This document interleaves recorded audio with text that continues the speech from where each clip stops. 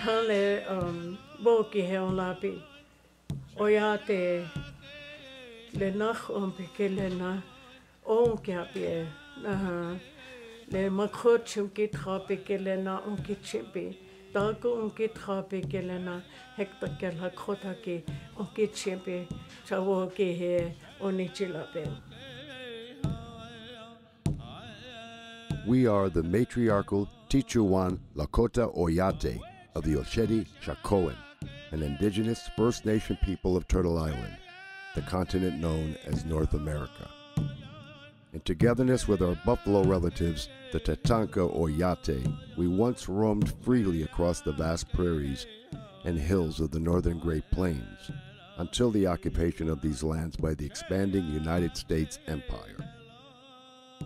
Born over thousands of years, our sacred way of life taught us to live, love, and thrive, qualities that endure in our survival today.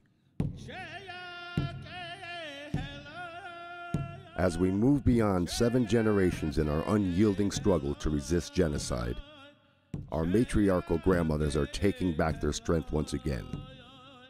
In togetherness with Lakota warriors and people, we speak out for accountability and change to end the atrocities that keep us from healing our nation.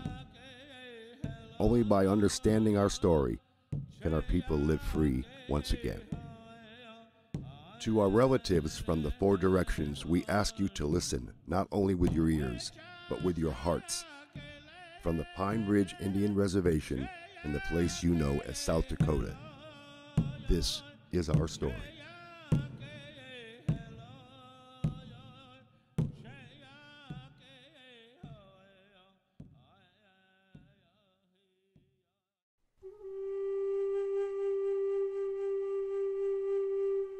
We did not ask you, white men, to come here. We do not want your civilization. We would live as our fathers did, and their fathers before them. In 1492, the indigenous Arawak people of the Caribbean islands encountered Christopher Columbus of Spain. Columbus wrote in his log, "They would make fine servants. With 50 men, we could subjugate them all and make them do whatever we want." Columbus proceeded to unleash a reign of terror unlike anything seen before.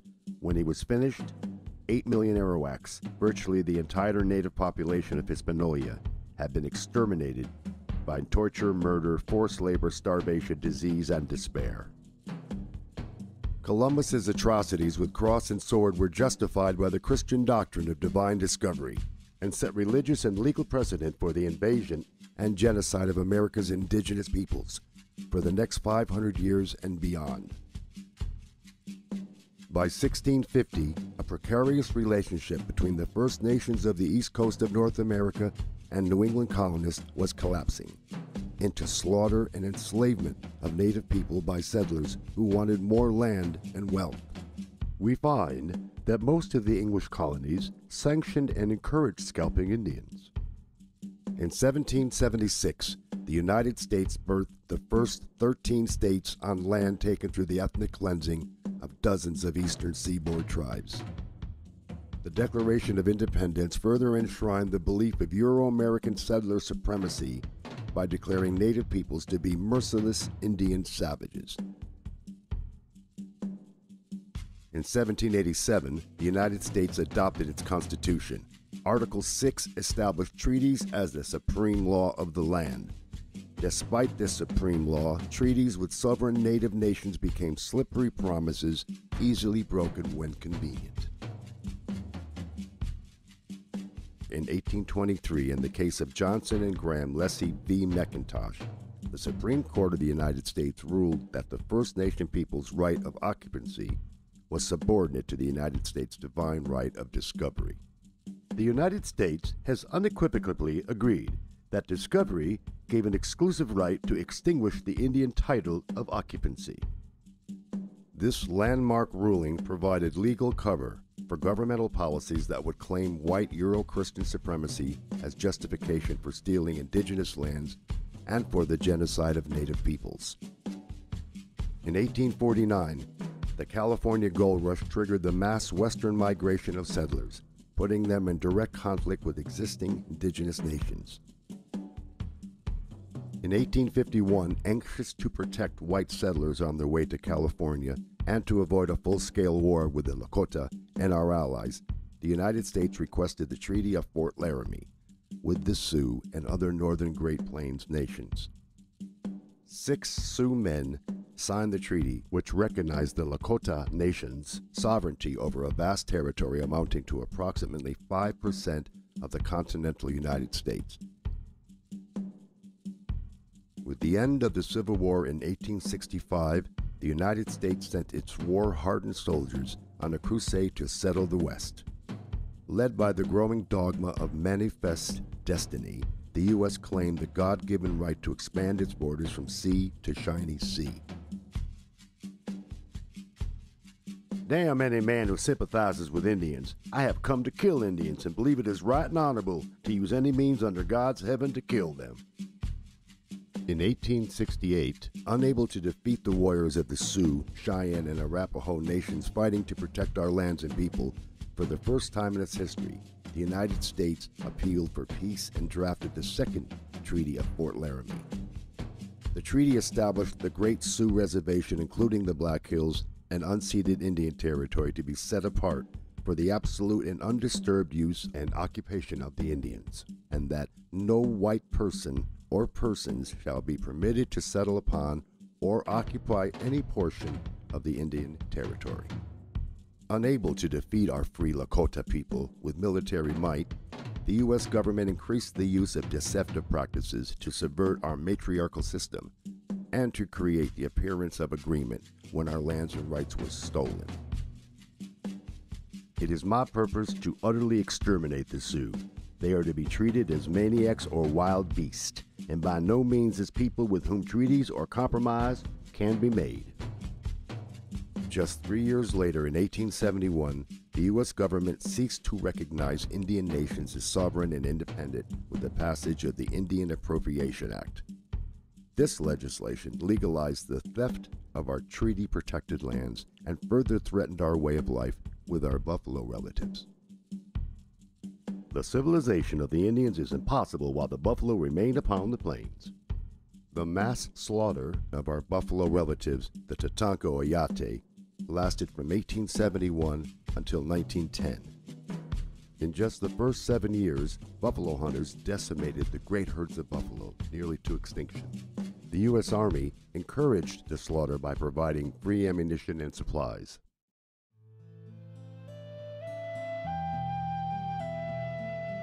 In 1873 alone, buffalo hunters massacred more than 1.5 million buffalo. As planned, our people became increasingly dependent on the U.S. government for even the most basic of human needs, like food, clothing, and shelter. In 1874, after illegally trespassing on Lakota territory, General George Custer publicly announced the discovery of gold in the Pahasapa, the Black Hills. As intended, the announcement unleashed a flood of miners and prospectors into the Great Sioux Reservation in violation of the 1868 treaty. In 1875, the U.S. demanded we sell the entire Black Hills region. We refused. The U.S. declared this an act of war and launched a massive invasion of our lands to annihilate our people. Nothing short of their annihilation will get the Black Hills from them. On the 25th of June, 1876, in the Battle of the Greasy Grass, or Little Bighorn, the Sioux Nation, along with our Cheyenne and Arapaho relatives, won a great victory over General Custer and the elite 7th Cavalry. On that day, we defeated the might of the U.S. Army and took their flag. Seeking revenge for their defeat, the U.S. Army directed Colonel Ranald Mackenzie to unleash total war. U.S. forces went from village to village, killing women, children, and ponies, and destroying teepees, clothing, blankets, and food supplies. The U.S. then launched a sell or starve policy and withheld rations to coerce our people to sell the Black Hills and to relinquish our sovereign rights. These inhuman atrocities forced the surrender of many Lakota people to the U.S. agencies by spring of 1877. Despite being on the brink of starvation, few of our people signed the agreement to cede the Black Hills. When the paper was signed by Red Cloud, Spotted Tail, and others to give up the Black Hills, the majority of the Indians of the Teton Sioux tribe were not there, and they never consented to giving up the Black Hills, and never gave those chiefs permission or authority to sell or give up the Black Hills. Unable to obtain the required 3/4 consent, the U.S. seized the Black Hills with an act of Congress, in violation of the 1868 Treaty of Fort Laramie. Incensed by the illegal seizure, negotiator for the U.S. Henry Benjamin Whipple wrote, "I know of no other instance in history where a great nation has so shamefully violated its oath. Our country must forever bear the disgrace and suffer the retribution of its wrongdoings. Our children's children will tell the sad story in hushed tones and wonder how their fathers dared so to trample on justice and trifle with God." After breaking treaties, seizing native lands, and destroying our system of life, the U.S. government introduced another element of the genocide of Turtle Island's indigenous people: assimilation.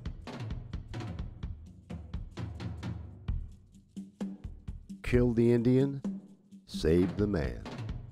In the 1880s, the U.S. government joined forces with Christian and Catholic missionaries to steal native children, as young as 2 years old, from their families, ship them to schools far away, burn their clothes, and cut their hair, deprive them of loving family contact for years, and use mental and physical abuse to force their assimilation into American society and the Christian religion.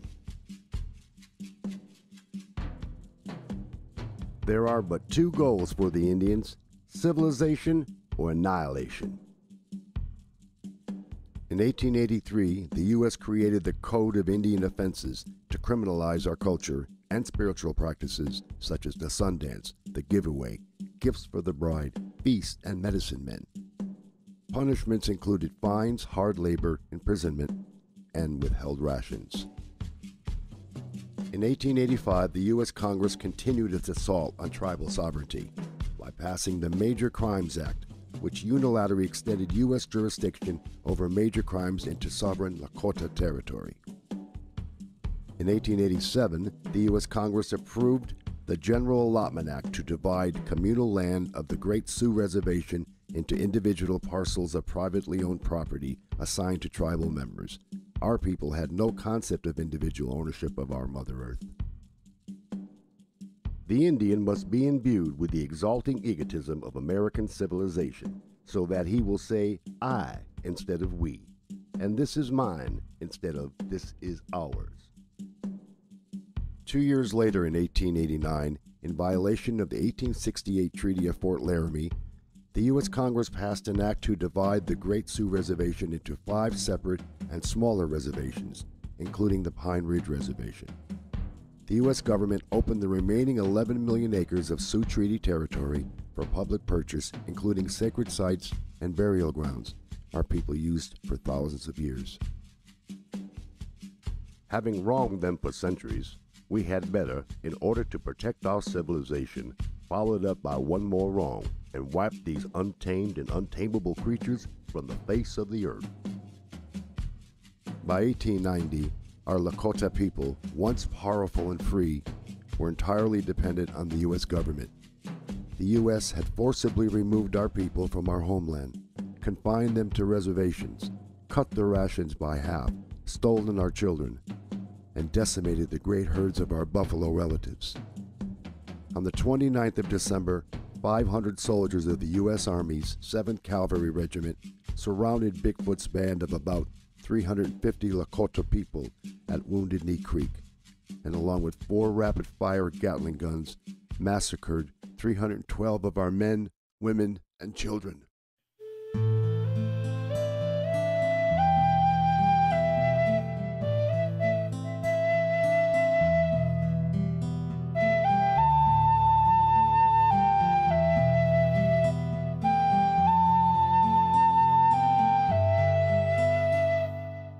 Our people know Wounded Knee as a massacre. The U.S. government calls it a battle. 23 U.S. troops were awarded the Medal of Honor.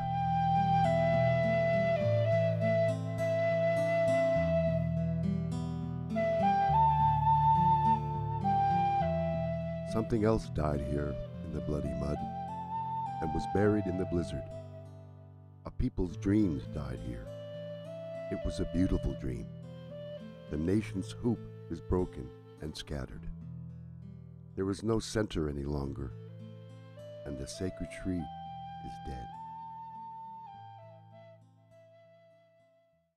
In 1903, the U.S. Supreme Court decision Lone Wolf v. Hitchcock secured U.S. hegemony over indigenous peoples by granting Congress unlimited authority to break Indian treaties unilaterally, to sell treaty-protected land, and to regulate all aspects of Indian affairs without the consent of indigenous nations.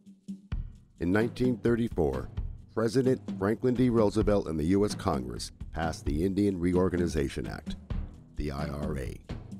In a misguided attempt to fix the indigenous nations the U.S. deliberately had broken.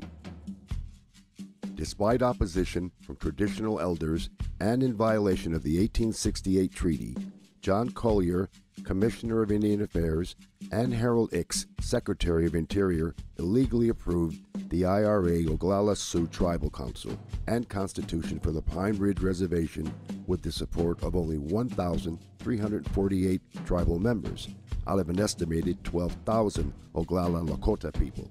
Most of our people were ineligible, unable, or unwilling to cast a vote. In the 1960s and 70s, U.S. Indian Health Services, IHS, physicians performed involuntary sterilizations on thousands of Lakota women aged 15 to 44. IHS facilities singled out full-blood Lakota women for sterilization procedures.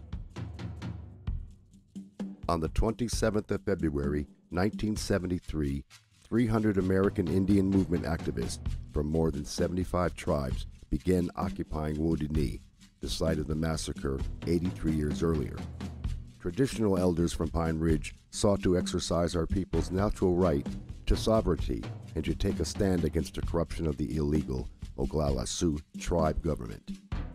Continuing the 150-year war on the Lakota people, federal authorities escalated the occupation of Wounded Knee into armed conflict with a force of U.S. Marshals, FBI agents, National Guard personnel, armored personnel carriers mounted with machine guns, snipers and helicopters, semi and fully automatic assault rifles, grenade launchers, tear gas, jets for aerial photographs, and paramilitary personnel. The occupation ended after 71 days, when a local Lakota man was killed by a federal sniper and both sides agreed to disarm. From 1973 to 1976, in the aftermath of the Wounded Knee takeover, the U.S. government-backed Oglala Sioux Tribe President Dick Wilson and his guardians of our Oglala Nation paramilitary vigilante force, nicknamed Goons, inflicted the reign of terror on Pine Ridge. More than 60 grassroots activists, traditional full-blood Lakota people, and our supporters were assassinated. 300 were harassed and beaten, 562 were arrested, of which only 15 were convicted of crimes. During that time, the murder rate on the Pine Ridge Reservation soared to 170 per 100,000, the highest in the world at that time. In 1980, the U.S. Supreme Court ruled that the 1877 seizure of the Black Hills was illegal, but did not return the land to our people, offering money instead. To this day, we refuse to accept the monetary compensation offered for the theft of sacred Pahasapa. In 2000, at a ceremony acknowledging the 175th anniversary of the Bureau of Indian Affairs, Assistant Secretary of the BIA, Kevin Gover, admitted, "From the very beginning, the Office of Indian Affairs was an instrument by which the United States enforced its ambition against the Indian nations and the Indian people who stood in its path. It must be acknowledged that the deliberate spread of disease, the decimation of the mighty bison herds, the use of the poison alcohol to destroy mind and body, and the cowardly killing of women and children made for tragedy on a scale so ghastly that it cannot be dismissed as merely the inevitable consequence of the clash of competing ways of life. Though he described the multitude of ways the U.S. government has devastated indigenous peoples and nations, he failed to admit the truth. Genocidal warfare continues today.